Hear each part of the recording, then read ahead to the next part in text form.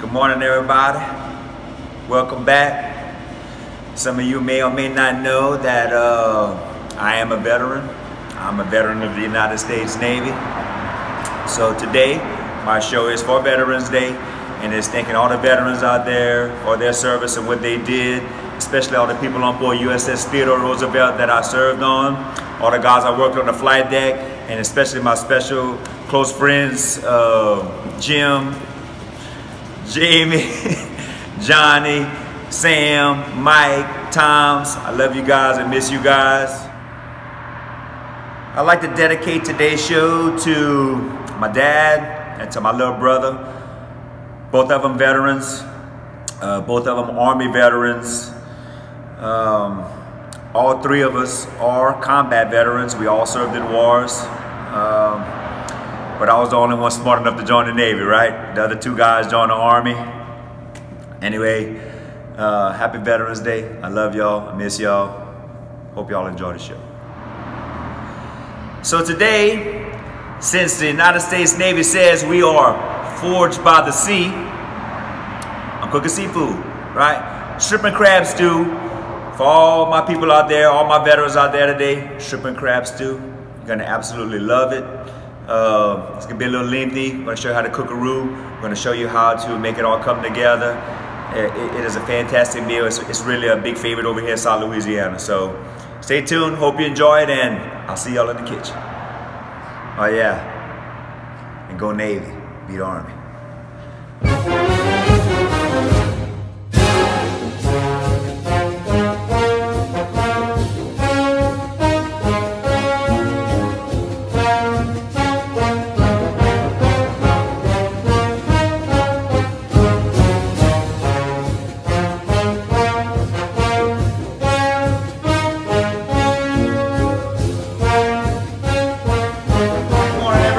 How we feeling today?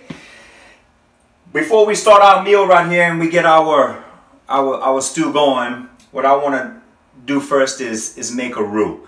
Now, a lot of people here in South Louisiana, we privileged to be able to buy a jar of roux, and there's nothing wrong with that. Those roux are fine. But if you want to have an authentic Cajun meal, you need to learn how to cook a roux. So first thing we're going to start with is cooking our roux. And the first thing we're going to start with is our oil and our flour. And then we're going to chop these onions. And we're going to add that in later, right at the end of that. So what I'm going to do is I'm going to make a big roux. The weather's about to get cold here, probably in about 4 days. So what we're going to do is we're going to make a roux, and that way we have enough for when we make our gumbo. We have our own roux, and we don't have to buy any, right? So we're going to get that going. I'm going to get the roux going, and while that roux gets going, we need to get these onions and bell pepper cut. Onion cutter! Remember Proby? Yeah, that's right. Onion cutter's here. He's working with us today. Let's go ahead and get that started. I'm going to do you a favor today. I'm going to let you use the beer cutting board there, onion cutter. How about that? Sounds good. All right, stay tuned. I'm going to teach you how to cook this roux. Promise you, you're going to love it. Okay. What we started with is 4 cups of oil. 4 cups of cooking oil. We're going to let that get heated up, and then we're going to match that 4 cups of cooking oil with 4 cups of flour. Listen, it's an easy base to remember. However much oil you put the same amount of flour. Some people have different recipes, and that's fine. To make the ratios the way you want to do, we keep it simple. Same amount of oil, same amount of flour. At the end of your stew, if you want to take the oil out, you can. So that's the easiest way to remember how to do that. Same oil, same flour. Okay?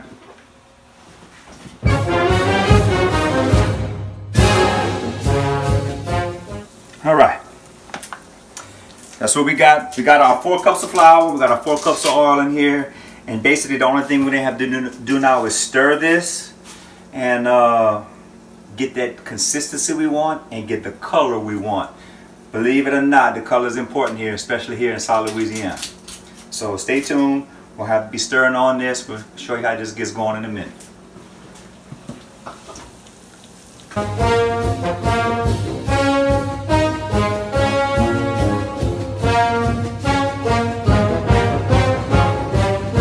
All right, as this is kind of cooking down, 2 important notes that you want to have when you're making a roux. Number one, do not put this on high. You do not want to cook that on high. This will burn very easy. You will have to stir consistently and constantly. Okay, so do not put this on high. If anything, you want to get it started, we'll start with a medium high, if anything, and then we'll just kind of kick that back at about a medium fire right there, okay? Number two, you need a flat spoon. If you don't have a flat spoon, you can get a wooden spoon that's flat and get that. You need to get in these creases right here. If you don't have a spoon that's going to allow you to get in these creases, you're going to burn your roux and your stew and your gumbo or whatever you're making a roux for. It's going to taste burnt. So, as we get going right here, I'm going to show you the consistency we need, and I want to show you the color we need, for the simple reason that whatever color your roux is, that's what color your gumbo is going to be. So hang with me. We'll get stirring here.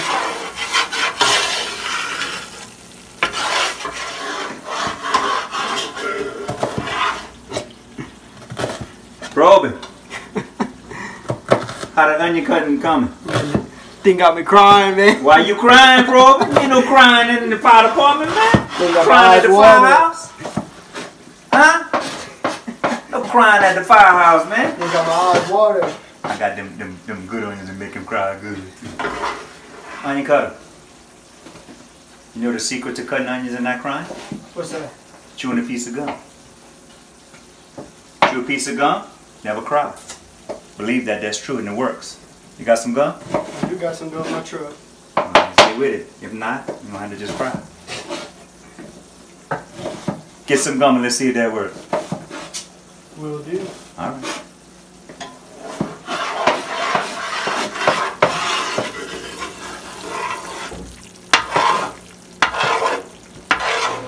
Alright, what we're doing right here is, as you can see, we're going to start to cook down a little bit, and you can see the color. It went from white to almost like an almond color. Okay, and what we're going to do is we're going to turn this over. See how this is starting to brown? Okay, that's why we got to stir constantly or you will burn this, okay? So remember, we want to get this thing all brown. You're going to have to stir on this quite a bit. Okay? And listen, another good thing you're going to need when you're making a roux is a good vent. If you don't have a good vent, you'll be smoking up your house. And another thing, your house is going to smell like roux for about a week. But that's okay, I like the smell of roux, so I'm good with that. Alright everybody, we have Mr. Charles Douillon right here. We relieve each other over here at Station 9 in the morning. Charles is captain over here on the A crew. He's also a veteran of the United States Army. Thank you for your service, man. Happy Veterans. Welcome. Thank you. Alright, happy Veterans Day. Happy Veterans Day. Alright, come on in here. Let me show you something. A lot of people think that your roux should be the consistency of peanut butter and should look like peanut butter. And that's fine. If you want your roux to look like this is what your gumbo is going to look like. Okay? I do not want my roux to look like this. I want it to look like this dark right here. That's the kind of roux I'm looking for, okay? So when you're making a dark roux like that, it's a very fine line from there to burnt. So it's a constant stir. Okay? Constant stir. And I'll show you what we're going to look like in a minute. And then what we're going to do, right when it's to stop it from cooking that hard, we're going to throw our onions and bell peppers in there. It's going to cool it off a little bit and then stop that burn from going through there. So it's going to be constant and consistent from here on out. See how we're getting right there? Constant and consistent. You can't let it sit long. You got to stir this thing a lot. Alright, as you can see, we're starting to get darker right here. So we're getting darker. It's gonna burn a lot faster than we want it to. So what we do is we're gonna drop this down almost to low. Our back burner is a little small burner, so we'll keep it on the medium. But there's gonna be constant, quick stirring right here. And as you can see, we are already getting darker. Okay. So if we made our roux right now, or we made our stew right now, this will kind of be the consistency that we like. And this is pretty close. I like that color. I'm gonna make it a little bit darker. This is pretty close.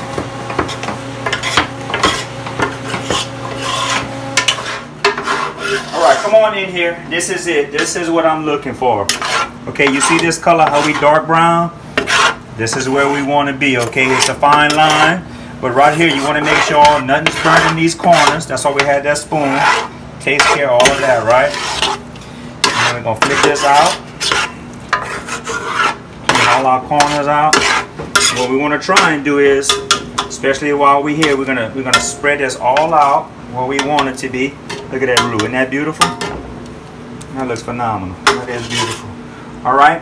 And one thing we're going to do right here, we're going to turn all the way low on both sides. And what we're going to do is we're going to dump our onions and our bell peppers in here, and we're going to season it. A lot of people don't season their roux. I always season my roux. Okay? So let me get this mixed up so we don't get burnt right here. One good mix. One more time. Onion cutter, you ready? Yep. Get ready. Okay? I dump that in there. Let me see right here.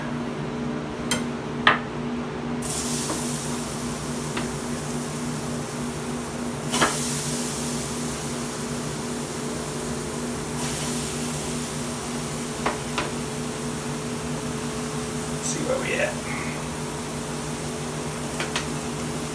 Let's see where we at. All right. And what this is going to do, I'm going to cook these onions down. All right. Now as this cooks it down a little bit, you can see it's kind of cooling that roux off, right? All right. Cooling that roux off. Now what's going to happen is going to make our roux a little darker, especially when we're going to season it too. So we're going to take our Captain Colby's right here, right? We're going to season this nicely. That way when you season your roux, whatever you put it in there, it's minimal what you have to season later. Okay? So, you know me, I like to come with it. We coming with it. Okay? Alright. Alright. We have Mr. Jerome Joseph, Chief Joseph. He is my chief over here in District 1. He is also a veteran. He is a veteran of the United States Marine Corps. Hoorah. And I have no idea why they put up with this guy as long as they did. But they did it. He made it out. Now we got to put it with him over here at the fire department. So, anyway, happy Veterans Day. Happy Veterans Day to you too. Thank you for your service, sir. Thank you. Got it. All right, listen, you still want to stir as the onions and bell peppers are cooking down. Okay, that's a jump start on cooking our onions and bell peppers right here. And this is pretty much it. Again, this is what our stew is going to look like. This is the color of the roux with everything in there, how it's going to look. Okay, and seasoning your roux kind of helps darken it up a little bit as well.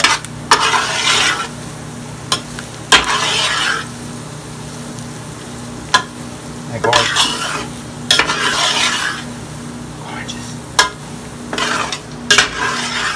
Okay, we're going to take it off. Alright, we're just going to stir it for a minute while it's cooling.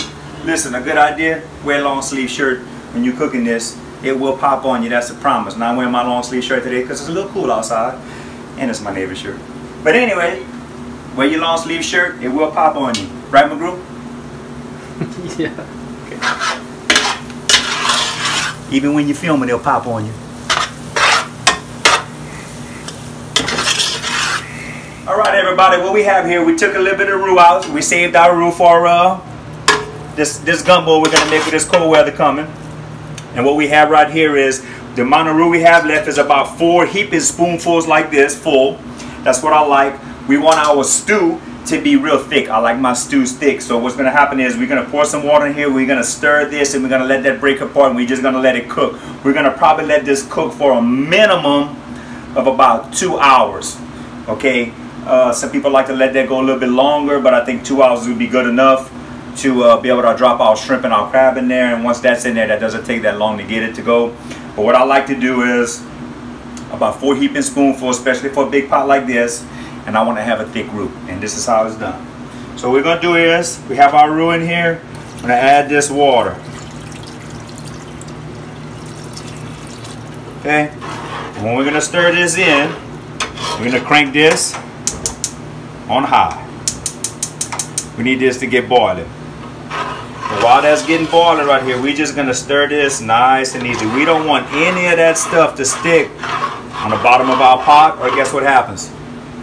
It burns, and we don't want it burnt. I'll show you how that looks.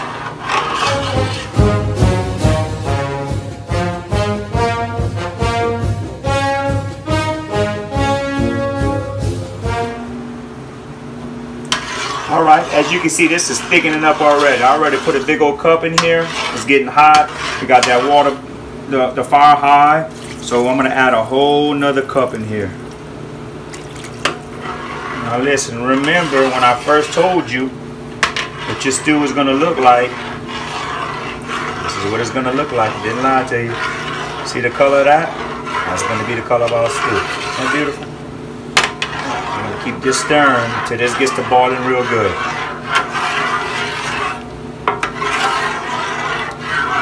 And we're going to add one more cup of water because that's how thick our stuff is going to be. Now listen, it looks really thick now, but I only have 2 cups of water. We're going to get this thing filled up to water about right here. Or right here, can you see that?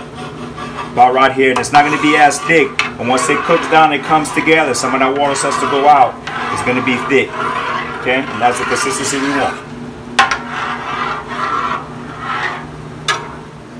Alright, now we got this boiling right here. You see we got a good little boil to that. Okay, I'm going to scratch this one good time all the way through. Make sure nothing's sticking on there, which it should be good. I've been stirring this pretty constantly.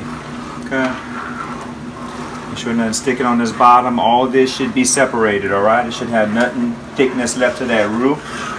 I'm doing this probably about a good 30 minutes. Right. Now that this is boiling real well, drop this down to about a medium fire. This one will leave at a medium high in the back because it's a small burn. Okay. All right. And we're gonna let it cook. I'm gonna come babysit or stir every now and then, about 2 hours. All right, guys.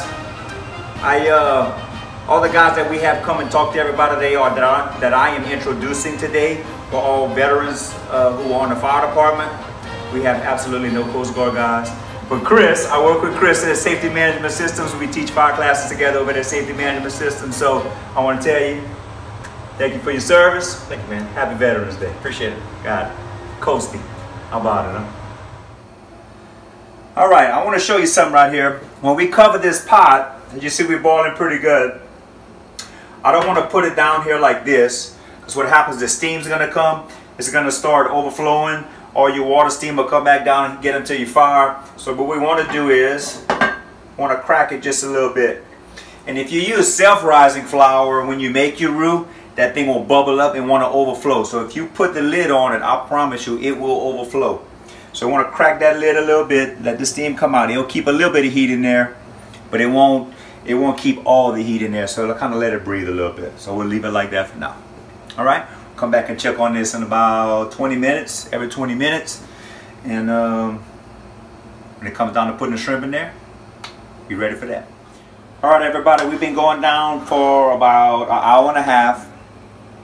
And I want to show you this right here. See how this is so thick? This is almost like, I would say close to melted ice cream. That's how thick we want to have our roux. Okay, we're close to putting our shrimp in there. I'm gonna wait for a second. Let it go probably about another 30 minutes. I'm gonna add a little bit of water. But what we want to do right here is I want to taste it. And the reason I want to taste it, I want to taste it just for the seasoning content.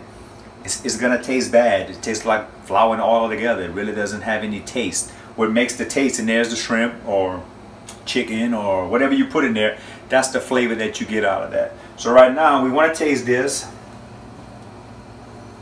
just to try to taste how much heat and how much seasoning that we're going to have in there. We may want to add a little bit before we put our shrimp in.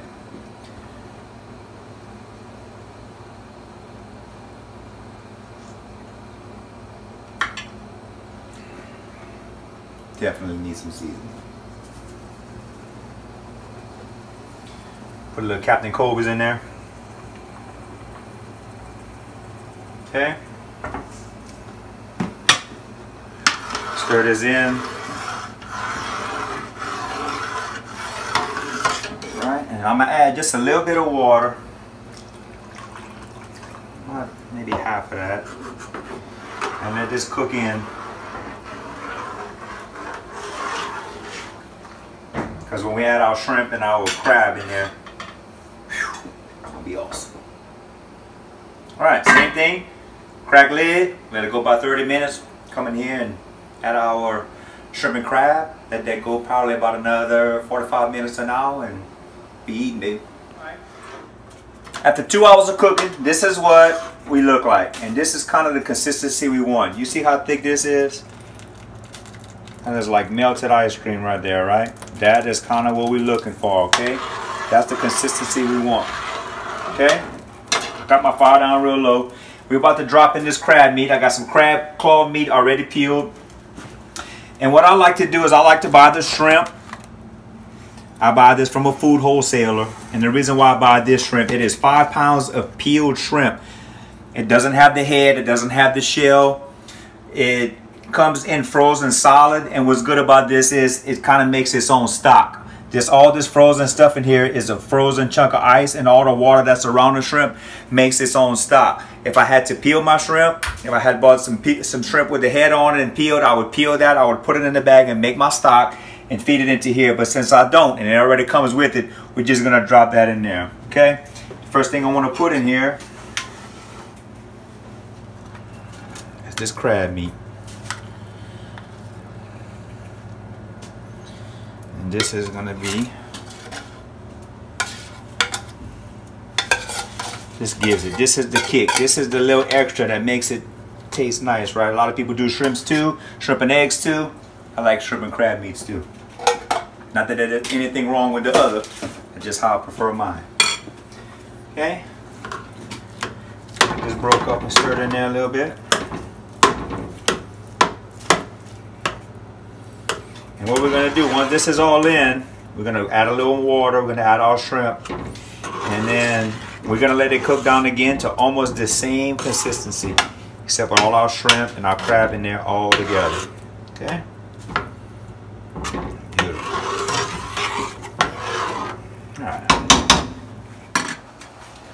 All right.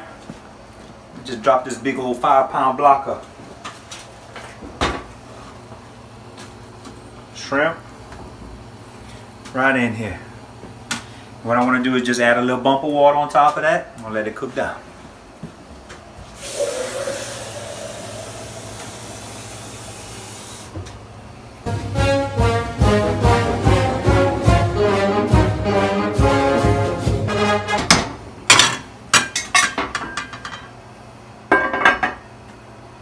All right, come back and check in about 20 minutes. All right, we have Mr. Clarence Chambers here today. He is an Air Force veteran. He's also an engineer in the Lafayette Fire Department. I think you're still in the Air Force, right? You're still in Reserve? Yeah, Force Reserve, yeah. Well, thank you for your service. Happy Veterans Day, man. Wow, same to you. Yes, sir. Trying to make potato salad, but probably been at this for about 2 hours now. It's like 9 potatoes in 2 hours. Good God Almighty. These youngsters, what I'm gonna do? Hey, Proby. You know when I was in the Navy, you got in trouble, you know what you had to do? What's that? Peel potatoes, bro. That's why I'm so good at peeling potatoes. I stayed in there peeling potatoes. No, they didn't have that. You cannot be serious. Come here and see what this kid did. My God. I told this boy put some eggs in the potato salad so we can boil them, and this is what the boy, he's cracking eggs like we having fried eggs in potato salad. Oh my God. You're gonna be egg cracker. Your name gonna be egg cracker here pretty soon.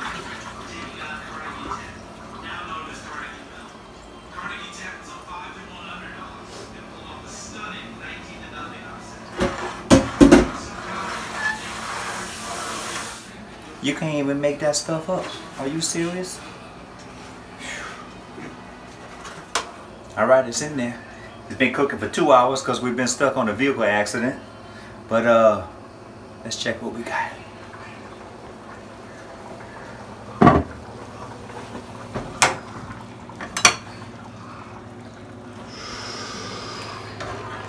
Isn't that awesome? Look at this gravy right here. Beautiful. Just like our roux, right? Same color. I'm gonna get us some shrimp.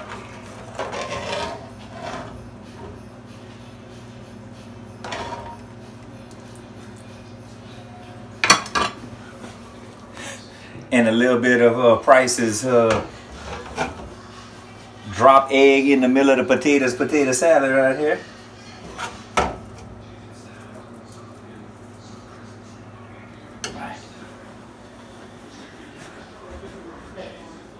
Now we're gonna go ahead on and eat this. All right. We'll taste this up.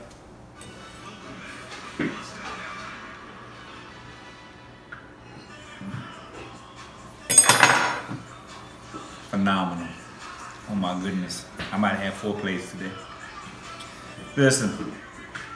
Happy Veterans Day, everybody.